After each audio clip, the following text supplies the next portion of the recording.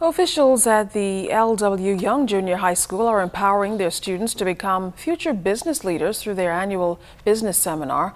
Panelists today included the Minister of National Insurance and the Public Service, the Honorable Brenzel Rolle, Member of Parliament for Fox Hill, Sean L. Ferguson, and clergyman Reverend Clinton Minnis, who implored students to become business owners instead of employees.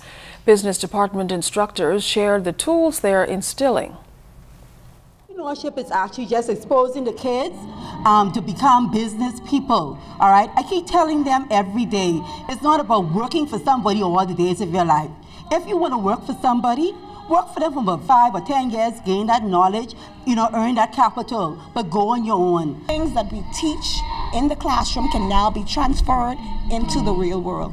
They not only can use this in any job market, but in their own business, starting from grade 7, starting at age 11, starting at age 10. They can now think of the jobs, or think of the occupation, think of the careers that they're interested in doing, and actually go about and finding a way to do it. Now, some of the students we spoke to shared their dreams for the future.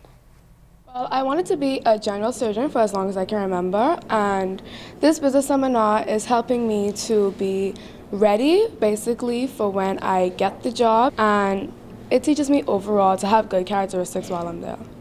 After I graduate, I would like to study to become a civil engineer in the field of architecture and home designing.